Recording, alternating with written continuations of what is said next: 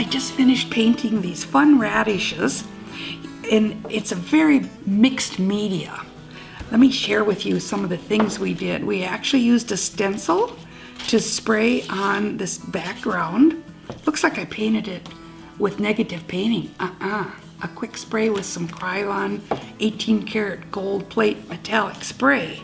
That was really fun. That was the big finale, actually. And then we also used a product by Daniel Smith.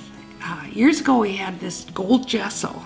Used to call it the world's best gold gesso, and it was, but he took it off the market. So now that it's back on the market, I had to share a lesson with it.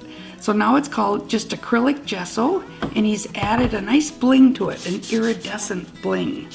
So you can see here I've got the gold gesso around the background, the metallic spray in here, and it all in all was just really a great time. I hope you enjoy this lesson.